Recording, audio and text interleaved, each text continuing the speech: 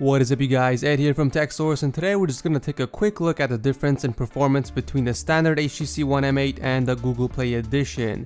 We figured the best way to test this was to play some graphic intensive games. So first up we have Asphalt 8 Airborne. We had to throw in a racing game since it's a fast paced game, and by the looks of it both phones handle it pretty well. If you look very closely, however, the GPE does seem to have smoother gameplay, but it's hardly noticeable.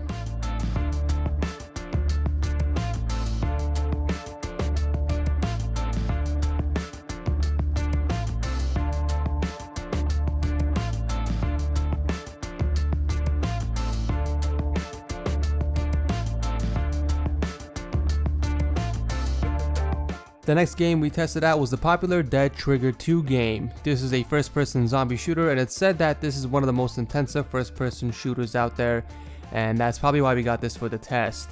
Once again, both phones seem to play the game very well. However, if you look closely, the GPE once again seems a bit smoother when constantly moving around.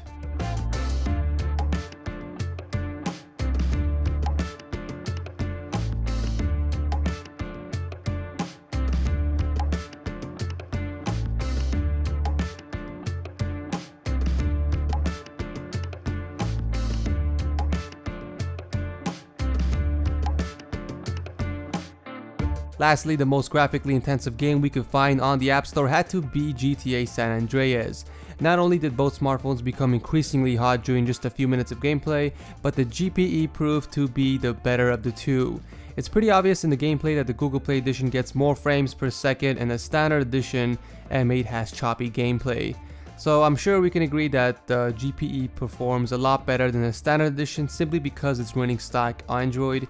If you are a hardcore smartphone gamer and want to get the most out of your intense games, then you should probably pick up the GPE edition instead. Otherwise, if you don't care, then either will do. But that will do it for a quick comparison video. Make sure to subscribe for more awesome videos, and I will see you guys in the next one.